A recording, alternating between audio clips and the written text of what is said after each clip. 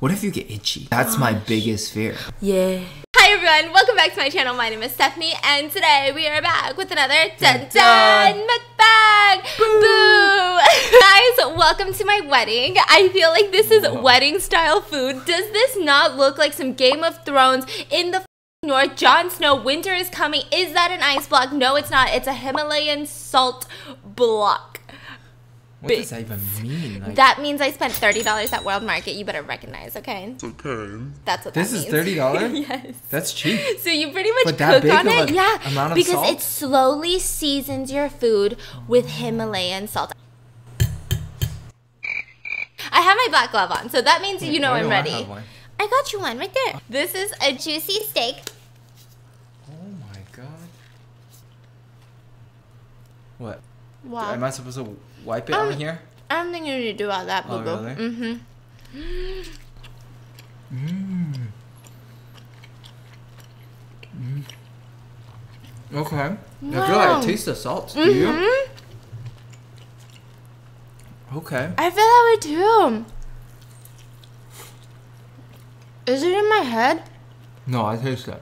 Okay. For sure. Are you sure? Mm-hmm. Absolutely.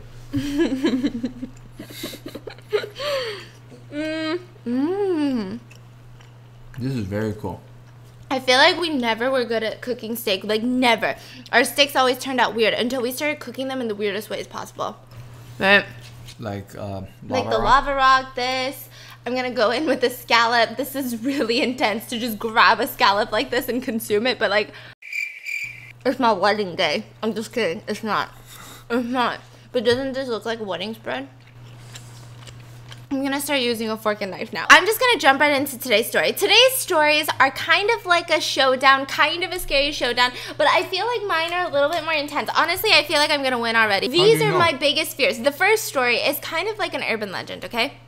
And so I don't really know how to categorize this story, and I feel like I briefly talked about it before, but very briefly. I never went into the thickums of it because I was just kind of terrified of this story because I relate to this story on such a deep level. I don't even think you know. So I have this fear of noise.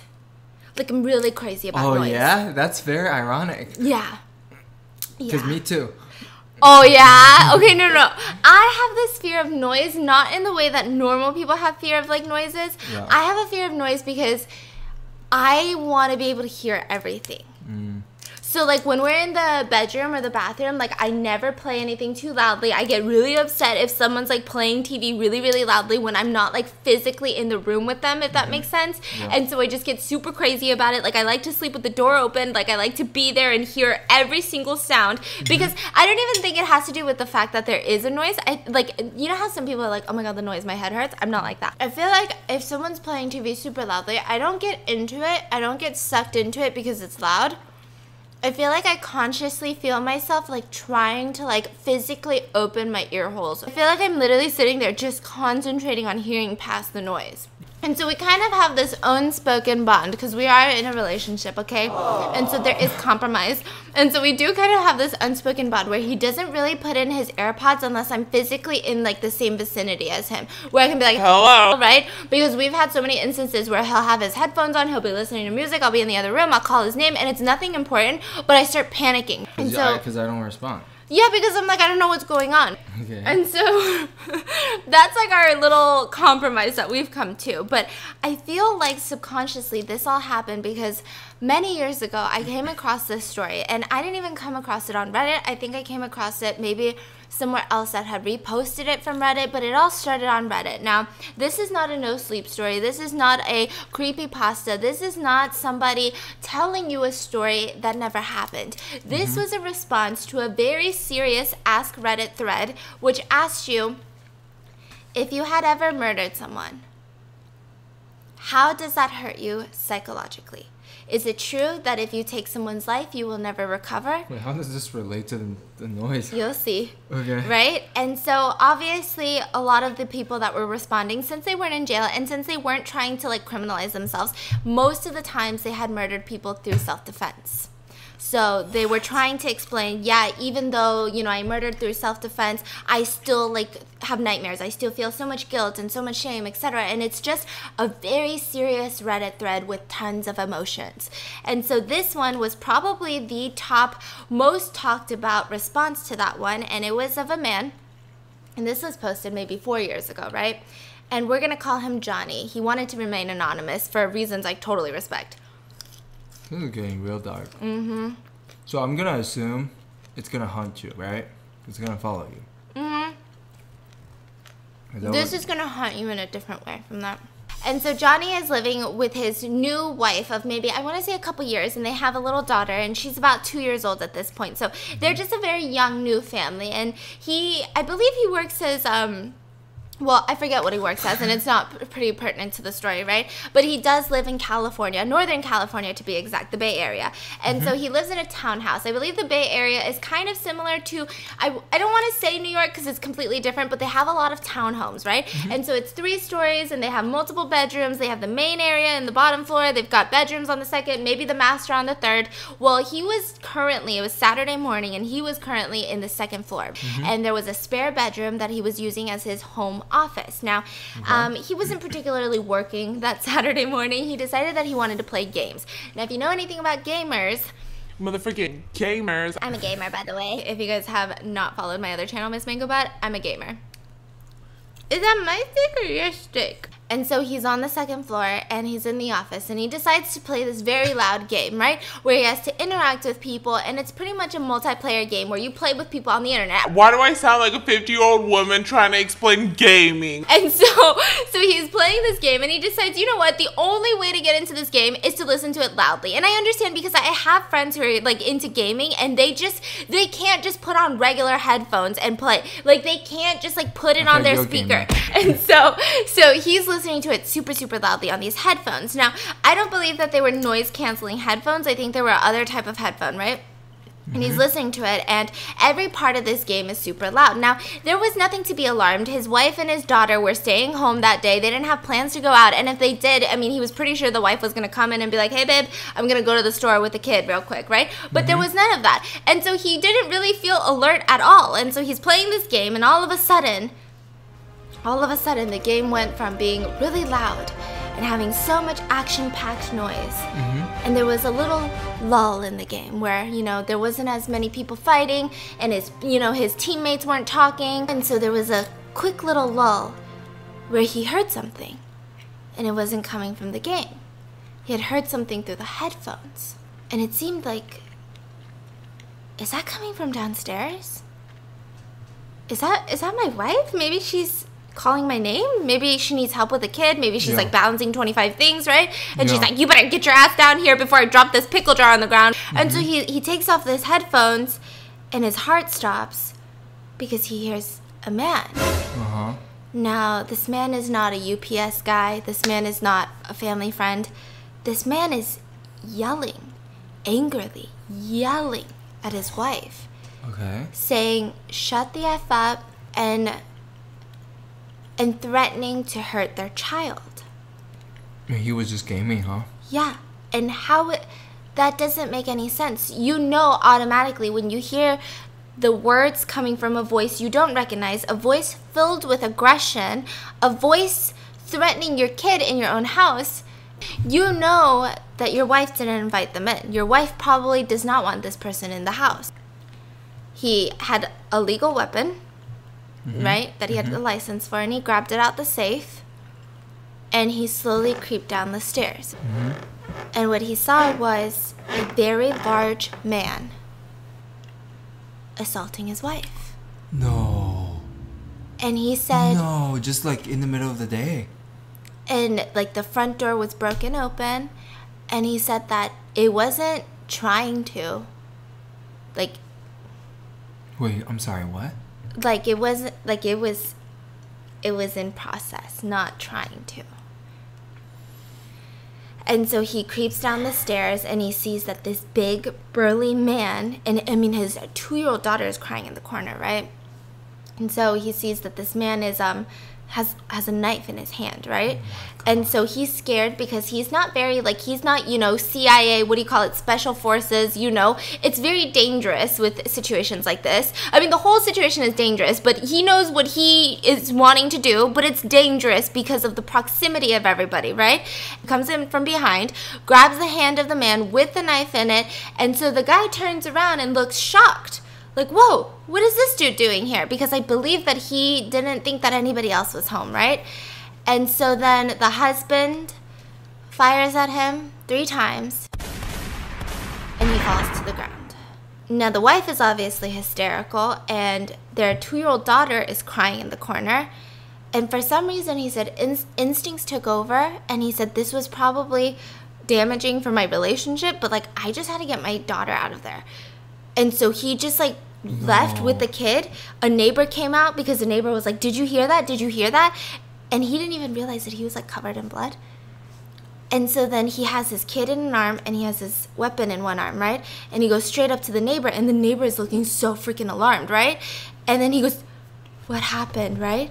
And then he just gives the kid to the neighbor, gives the weapon to the neighbor, and he just says, I have to go check on my wife. And the neighbor looks at him and goes, did you hurt her? And he goes, no, and walks back in and, you know, comforts her until the authorities come. I feel like we've talked about something like this, but it was like a horror story, right? So the reason that I call it an urban legend is because even though it was posted on a Reddit thread that is known for taking their responses very seriously, the Reddit community is interesting because typically people are very respectful of what type of thread it's posted on. So if you get caught in a lie on a thread, because, like, they can look up anything you've ever posted, you know? Yeah. So there have been a lot of instances where people will lie on Reddit and get called out for it, right? But typically Reddit is really good. Like, the community is really good in not posting bullshit responses to serious questions. Sure. The police did try to, they were thinking about pressing charges on him. Right. But that guy had a criminal record. Yeah. So. Wait, so that guy is gone? Yeah. And so what they were saying is, well, what he was saying was his experience was, I guess his response was maybe not the most accurate for a thread like this, because the thread like this was mainly dealing with, you know, what were the traumas of the actual act, right? But he went into the traumas of the whole situation, right? Which I believe is, like, you know, how it would be perceived as a person, right? And so he was saying that he, like, just can't listen to things loudly ever. And, like, his wife, even though they never, like, she never stepped back into that house ever. Like, they immediately, like, stayed with other people, got a new house, and then they had movers do it because she just could not go back into that house. But she can't even be alone, like, in a room inside their new house.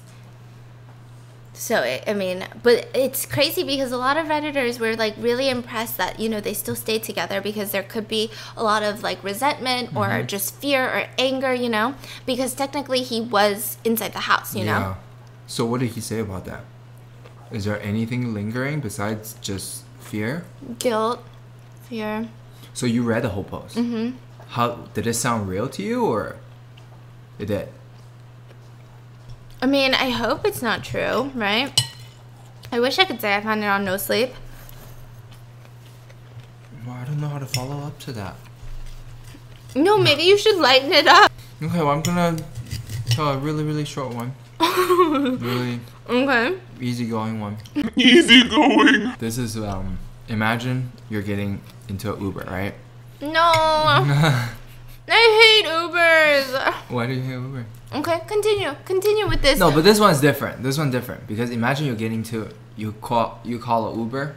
They came, you get into the car, right? Imagine just you, right? You get into the car, and the Uber driver turn around, look at you, and he asks, So, where would you two like to go tonight? Oh no. Oh no. How do you feel about that?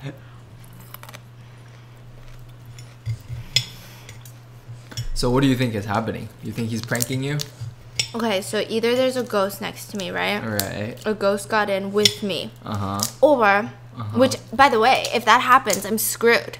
But the other option is that the Uber driver is cuckoo for Cocoa Puffs, which in that case, I could also be equally as screwed. So this is a lose-lose situation. Or he's just pranking you for Halloween. I appreciate Uber drivers, and I feel like most Uber driver experiences I've had have been really unpleasant. Unpleasant? Pleasant. Oh, okay. I've only had that one one scare where he literally asked me if I wanted to put on his multiple wigs and like take a selfie or something. It was freaking nuts and creepy and just out of this world, You right? want a wig? Pull out a head. No, and he was wearing a wig too. And he looked nothing like the picture that I got. And I was so scared. I was so creeped out. I wanted to cry so badly. And he pulled out all these other wigs. I mean, it was just a show, okay? But other than that, it's been pretty pleasant. But it's like forced companionship. Like, if my Uber driver is talking to me, there's no way in hell I'm gonna blow him off. I'm gonna be like, oh my gosh, that is so interesting. Tell me more. Even though I probably don't want to know more because you are the one driving. And you could drive us into a ditch or into some ranch in the backyard and murder me. Yeah. So, I'm just saying. The whole concept in theory is super warped. I mean, I guess it comes in handy when you're drunk. But then again, in theory, that's even more dangerous. And so we just talked about somebody who lost their sense of hearing for briefly, right? And some bad shit happened. But what if you live in a world for maybe briefly, maybe it's a day, maybe it's 30 minutes, maybe in some cases that are extreme, maybe it's 4 months, or maybe it's 4 years, where you can hear everything going on, you can feel all the pain, you can do all of these things, but you can't control any movements. This is literally one of my biggest nightmares. I feel like there was a Black Mirror episode that kind of covered this, where it was like this dude who was just going through the motions and he just had to repeat it day in, day out, day in, day out. And you can feel everything, but you can't move? yeah. I believe when you're paralyzed, right, in most cases that I've researched, right, I'm sure that there are exceptions, but when you are paralyzed, you don't have as much feeling in those parts, right? And so even if someone were to come up to you and maybe there was a little bit of pressure there, you would probably feel it much, much, much, much, much less than somebody who wasn't paralyzed. Okay. And so imagine being paralyzed but having all of those senses still there. Imagine being able to hear and think, but you can't talk and nobody knows that you can hear and think. And that is literally my biggest fear. That's the feeling of going into a vegetative state, which I believe is more of like the medical lingo. Like, I'm sure there's like a true medical word for it, but I mean, from what I've heard, a lot of people that were in this state use this word, but I don't know these days. It could be totally insensitive, but I believe it's a vegetative state. And so that is the life. Somebody who can't move, who can't tell people that, hey, I hear you, even when you can hear everything going on. You can feel what's happening to you. I mean, it's an absolute torture chamber in there. Like, imagine just being stuck with your mind 24/7 nonstop. You know like, what I'm always wonder about? What if you get itchy? What do? Like that, that's my biggest fear. Oh my god! Like now I'm sometimes you get itchy. so itchy. Yeah. Yeah, you can't scratch like this middle of your back, and it gets so Yeah. frustrating. That is so true, feel and like that's the suddenly I'm biggest so itchy. fear, Right? yeah. I don't think that should be your biggest fear, but it's a solid point. You know, it's a very solid fear. So today's story is going to be kind of about Kate's story, right? So at this point, Kate, that's her name, she was living in the UK, and she was a teacher. She was loving her job. She was very, very young at the time, and she had just moved in with her boyfriend, and they had a bunch of cats, and she was living her goddamn dream. Honestly, that's how she said it. She wasn't exactly ecstatic. She had just gotten into teaching, but it was what she wanted to do, so she just was very content with herself, right? Yeah. Now, one day she wakes up and she says, oh my gosh, I feel like shit. I cannot go to work today. I think I have the flu. and so she calls out of work with the flu, and 3 days later, she's in a coma. What? It just escalated so quickly, right off the bat, just day after day. For those 3 days, she just went into complete shutdown. Her body completely shut down. They did a bunch of scans on her brain because they're wondering, how did she go into a coma? Like, how did she slip into a coma? Yeah. If you get a flu, there is a lot of other things that probably would happen if the flu escalates, but a coma, like, it's just very confusing. And so essentially, one of the biggest causes of getting into a coma, I believe, or going into that vegetative state, is when your brain swells. It's so swollen. That's pretty much. I'm sorry. Okay, the reason that, you know what? Can you not look at my face and when I say swollen like that? Okay, please. What happens after that? The brain is like so swollen, you know? Yeah. And so the brain swells, right? And it's a very serious condition, and there's not a lot that people can do about it, right? And so her brain is swelled up. I believe she's having like spinal cord issues too. And so she slips into a coma. She's in the hospital, and all the doctors are telling her friends and family, like, it's not looking up. Like, we don't know what's going on. And everybody's asking questions. How does she go from a flu where she could have just taken some Dayquil, and now she's in a coma? Like, what do you mean? Like, did you put her under? Are you trying to scam us? Is this insurance fraud? Like, what the is going on, right? And so they're all getting triggered, and her boyfriend ends up, during these 4 months, ends up eventually leaving her. 4 months? Yeah, because, you know, for him, it was like, it wasn't just that it was 4 months. It was that they didn't know if it was going to be 4 months, 4 years, 40 years, never, right? Like, so during this 4 months, she's just laying on the hospital bed. She's on like pretty much life support. Like, they're pretty much saying, we think that she's pretty much brain dead. Like, just from a flu? Yeah. They're like, I mean, that's what we think. Like, we don't think that there is going to be, like, for her to wake up is just like a miracle. Just like that? Just a flu and she's... Yeah. Okay. So I think that, like, when there's a lot of, I think that's why comas are so dangerous. Like, when you slip into this state, like, not a medically induced coma, but when you're talking about like a vegetative state is what they call it. I believe, I could be wrong, but these people who personally talked about it, they called it a vegetative state. So I'm going to go with their word on this one, right? When they talk about it, they said, it's like the doctors can't really do anything. Like, they're just kind of like Rapunzel, because you're just kind of hoping that they wake up. But what more can you do than try to make them as comfortable as they can be while they're in that state? But you can't really wake them up. Like, you can't feed them anything like adrenaline and make them wake up. Like, it doesn't work like that. They're just trying to make sure that you don't die in the process, and that you are kind of as comfortable as can be, right? But the interesting thing is, most of the time, right? So what happened, like you were saying before, only your family can make the decision for you? Is that what happens when you're in that state?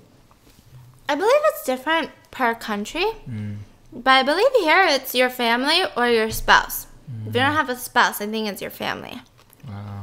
But I believe people these days are getting more woke, and they're like, I didn't trust my spouse, I didn't trust my family, I'm gonna write it down. Oh, you can do that? Yeah. Yeah, you write it down with like a lawyer, and it's like, okay, they have like a DNR, which is like do not resuscitate. Which means like if the doctor believes that they're brain dead, don't put everything in their power to bring them back alive. Because once you go, allegedly, like once you go into that clinical state of brain dead, where like you're in a vegetative state, when you wake up, it's not like you turned off the lights and turned it back on. First of all, the fact that if the lights turn on, that's a miracle. But once the lights are on, you don't know what's in the room. You don't know if you're working with paralysis. You don't know if you're working with inability to move, talk, breathe on your own. You don't know what's there. Like, once the lights are off, when they come back on, it's not the same room. It's completely different, right? You And don't so know a lot what's- of people, what's functioning. yeah, and so that's why you have like half and half of people. Half the people are like, whatever, I want to be alive. It doesn't matter, right? And then you have the other half of people that are like, even if I come back, like I have to deal with all of this, like I'm good, you know? So they say... And also the chances of coming back are slim. And then who gets stuck with the medical bills could be your spouse, you know? And so it's very tricky. it's very, very tricky, right? And so Kate, she, at this point, she's super young, goes into a vegetative state. And at this point, she's just stressed because she hears everything. And she hears everyone. And she's laying in this hospital bed, and she can't move. She can't talk, but she hears the doctor telling her parents that this is it. There's no hope. She's brain dead. We don't know what's wrong. But she hears it. And she can hears think? it. And she thinks. And she said, they all say kind of similar things, you know? And they all say it's almost like that nightmare that everybody has where you're just screaming but nothing comes out. I have those nightmares all the time where I'm calling 911 trying to tell them what's going on, but like I can't talk for some reason. She said, think about that every second of every day, but times a million. Is that torture? Torture.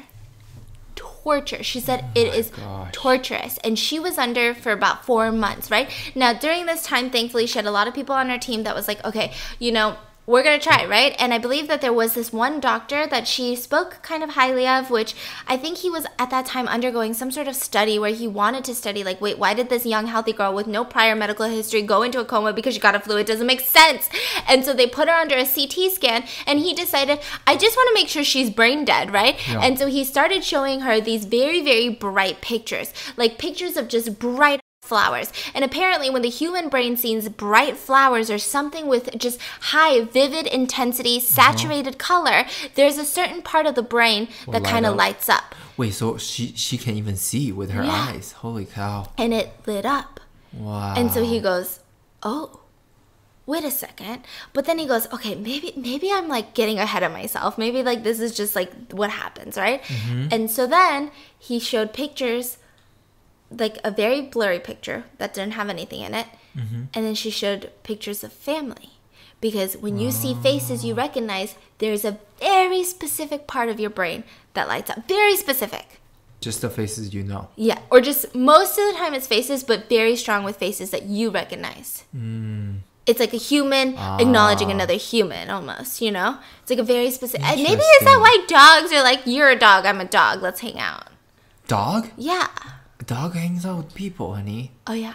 Our dog don't care about other dogs. Okay, But I have this working theory. hold on, side note. I have this working theory that dog breeds know dog breeds. I swear they do. I swear don't when know. our I don't dogs see know. another Frenchie, they get more excited. I don't think so. I think so. Yeah, I hardly doubt. They I don't think even like so. each other. Let's just... Okay, but when they go over to my sister's house, she's got a Chihuahua and she's got a Frenchie. Who do they hang out with? Because The Chihuahua Frenchie. doesn't want to hang out with them, honey. Come on. Leave it in the comments. I can't be the You can't only one. generalize them. No, I believe so. She pretty much is stuck in there for about 4 months, and miraculously, she wakes up from her vegetative state. Just like that. Yeah, well, I mean, I wouldn't consider it waking up. I guess that's more used for comas, but she becomes alert of her situation. Now, when she did become alert, it wasn't normal. And so she ends up waking up from her vegetative state, and she wakes up and she has the inability to walk. So she's been wheelchair bound since then. So she went to therapy, and her therapy did an interview, right?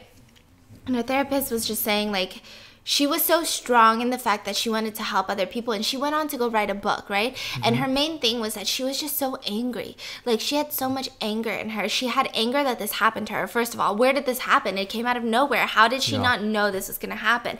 Like, what a sick world, right? Where this just randomly happens to a young, healthy woman, right? And so she's upset with that. She's upset that she lost her boyfriend, her career, her money, like everything. And now she lost her sense of taste, her sense of smell. She can't really talk. And she can't walk. So she is wheelchair bound, and so her life is completely flipped upside down. Like I said, when you turn on the lights, it's not the same as what a lot of doctors will say, right? And so she heavily believes that a lot of it might have been that people, like doctors, just give up. She said maybe if she hadn't been in there for 4 months and let her body deteriorate and her muscles atrophy to the extent that they did in 4 months, maybe she would have woken up to, you know, other things. Or maybe if she was, you know, they worked harder at finding a solution, they could have prevented more things from happening. Is that true, though? It depends, I guess. But didn't you say, like, once you get into that state, there's nothing you can do? That's what the doctors say. Oh. Right? But I just don't know. Wow. Yeah, and there was actually another case of this that was really, really popular. And I think this one is probably more popular than Kate's story, because she went on to be very, very popular in media. So she's actually an ESPN anchor. She was on Dancing with the Stars. Yeah. And she's a competitive swimmer at one point. She was really good at swimming. And so what happened to her when she was super young, she went into a coma too. She had 2 autoimmune diseases that attacked at the same time, and her brain swelled, her spinal cord swelled, like everything was swollen. But she was in a vegetative state for 4 years. 4 years. And she can hear, She could hear, she could feel a little bit, but she couldn't do anything. And so a lot of the times she would see her doctors tell her parents, like, you just have to face the fact that, like, your daughter's gone. Like, just face the fact. And, like, she would be, like, she would see her mom cry, break down, and that's when she was like, now I'm gonna stay right here, right? And so she just, there was nothing she could do either. You know, it's not like a willpower thing where you're just like, oh, my alarm went off, like I gotta wake up now, you know? It's just like, what do? You can just only hope for the best, right? And so she sees everything. She said that, you know, every day she would see her family do shifts. They would take shifts. Wow. And so they would come, they would try to talk to her, but mainly they just kind of like, I mean, what can you do, right? And so they don't know she can hear. No. That's because crazy. The doctors pretty much told the family that she's brain dead. Because I feel like it's one of those things, like, how do you really know when someone's brain dead? The CT exam yeah, they did. but what about there's like that chance? I don't know. All right, that's crazy. Right? And that's so crazy. she wasn't brain dead. She like could hear, she could, you know, she just couldn't move. And so she just felt like she was in there for a bajillion years. She didn't know what to do. She was super young. And then eventually she... And then what happened was 4 years into it, she started having about 3 seizures a day. 3 seizures a day. And it was painful and horrendous. And like I said, she's mentally aware. Yeah. And her parents were in pain because they see it, they hear that she had a seizure, and it's not like, oh, just because maybe she's in a vegetative state, she doesn't feel her, you know. That's like their kid, right? I believe she felt a lot. Right? And so then, like, her biggest thing was, like, her eyes would roll back. Anytime they would sit her up, it's like she wanted to look at her family, but anytime they tried to open her eyes would roll back. Wow. But she can, like, think. So she's like, why? Like, it's so frustrating, you know? Like, like, she's just getting frustrated, right? And so then at this point, year 4, she started having these seizures about 3 times a day. And so the doctors started administering this medicine that was just going to prevent the seizures. They weren't trying to do anything. They were just like, she needs to stop having these seizures. Here's some medicine. It'll hopefully stop the seizures. But what it ended up doing is hitting some sort of motor skill that she didn't have. That was What temporarily something. It hit something that was temporarily for the past 4 years not working. It kind of kicked it to action. And so she remembers that a couple days on that anti-seizure medication, all of a sudden, she like opened her eyes by herself. What? And at that moment, nobody was really in the room. I think her mom had gone out to like get something, like get food or something, right? That's kind of scary too. Yeah. If the mom was there, like, whoa. And so she opened her eyes and she's like, wait a second. Like I'm going to look at the TV. And she looks at the TV, right? Wow. And she's like, what? And she still can't talk right now. She can't do anything but move her eyes. And so she's like, this is kind of crazy. Like, what does this mean, right? And so her mom walks in. And her mom opens the door. Now, obviously, because she was in this state for the past 4 years, her mom's first instinct isn't to run over there and be like, babe, are you awake now? You know? Yeah. Her instinct was to just open the door, probably put her coffee down, grab her phone, and she's like, okay, I'm just going to follow my mom, right?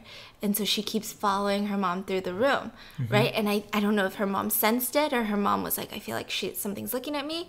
She looked and she's like, and then she rushes over to her side and she's like, can you hear me? Can you blink if you hear me? And she's like nonstop blinking, she said, because she's like, I can hear you, babe. Oh my gosh. And so then that's when they slowly, like, I don't know if they did something different medically. I don't know. She said that they didn't really do anything crazy different. She just naturally started waking up. Gradually got better? Yeah, gradually got better. And she said it wasn't easy. Like, it took her 6 months just to learn how to talk again and stuff. Wait, how old was she? Do you know? She was young. Like, I think in her, like, 12 maybe when she woke up. But what's crazy is that she was actually wheelchair bound. She could talk and she didn't lose any senses, like Kate, right? So she was very, very lucky. She could talk, she could do all these things. She just couldn't walk, right? And her doctors told her, that's what happens. You turn on the lights and this is what we're working with, you know? At least you're alive. Like, it's crazy that you're alive. And so she couldn't walk and she was like, yeah, but at one point they said I was going to die and I was brain dead and I wasn't. And so she was wheelchair bound for 10 years and she worked really, really hard. But, you know, I don't like to say that because there's also a lot of people who you can't, like, work hard and make it move, you know? And so it was just, like, everything was in the right cards for her. And she ended up walking again. And then she was on Dancing with the Stars as a semifinalist. So I'm just saying. So she was dancing and everything? Yeah, so she was dancing better than me. And I have been walking for the past 10 years, so f my life. See? There's just some things, you know, we take for granted. And when you lose it, just opening your eyes is like a blessing. Yeah, you got real deep there. It was intense. Yeah. Yeah. Well, your story is very Sorry, today's stories are all kind of You win. dark and deep yeah, I'm not gonna compete and with confusing. I don't know how I got here. that. Yeah. Honestly. But I do have a story though. Let me Okay. He's like, but I'm gonna still try. This is kind of similar to the story that you shared one time. I don't know. I forgot if the ones you shared was real or not, but this one was real, right? This was about a girl who was she's a teenager, and one time she was leaving the house, right? And as she's leaving the house, she was locking the door, leaving the house, and she lives in an apartment building, and she doesn't live too high up. It was like 6th floor or something, and she usually walks down the stairs to go to the bottom floor. Nobody else was home. She locked the door, start walking down. 2 floors down, she was basically talking on the phone with her mom. So she was talking and she was like, yes, mom, I locked the door, blah, blah, blah, all of that, right? As soon as she hung up the phone, she noticed something different. At this point, she was probably at, 4th floor, right? Walking down, all the way down. And she felt something different. She couldn't remember what's going on, but very quickly, she started hearing. This is the time she realized when she was on the phone, walking downstairs, she heard somebody walking upstairs. And as soon as she hung up the phone, they stopped. And then a few seconds later, you see the steps just rushing up. And at that moment, her adrenaline started pumping. She just had this terrible feeling. She turned around, she starts sprinting upstairs. Okay. She can tell there's somebody just running up like crazy. So she couldn't think at this point. She ran from the 4th floor to the 5th floor. She lives on the 6th, right? On the 5th floor, she started taking out keys from her pocket. She started grabbing her key and getting ready to open the door and rush in.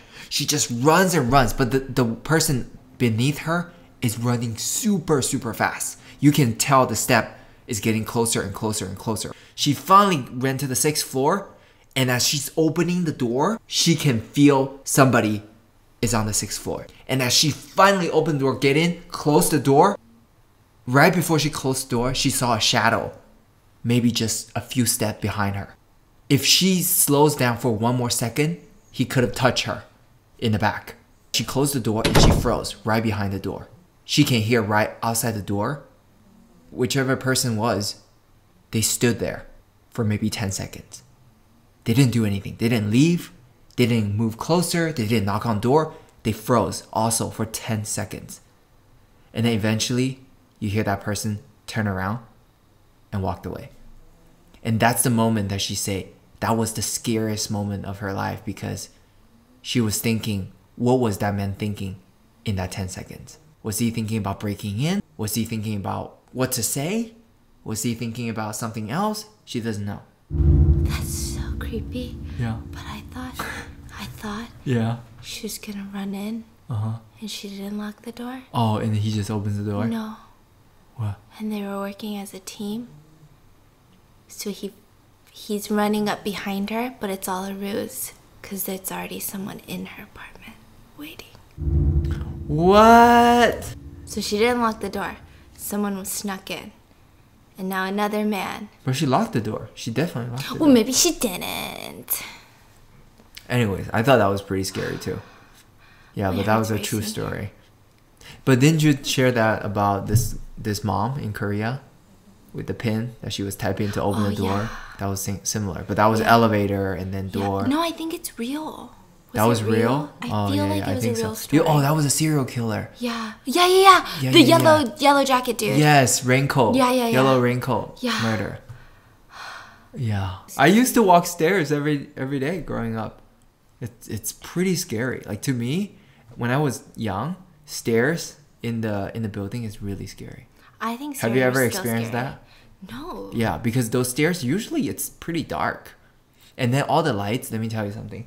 The lights in the stairs are all sensor lights So they turn off and on. as you walk up. So when you look, like you peek up or peek down, it's black. But sometimes the sensor light is not as sensitive. Like I have to walk super loud. So you try to walk like crazy, like do this to turn on the light before you walk up the stairs. Yeah, it's pretty freaky. I have indigestion. I have really bad indigestion. Yeah. Yeah. That's really creepy, but you want to know what's creepier? What's Really creepier? brief.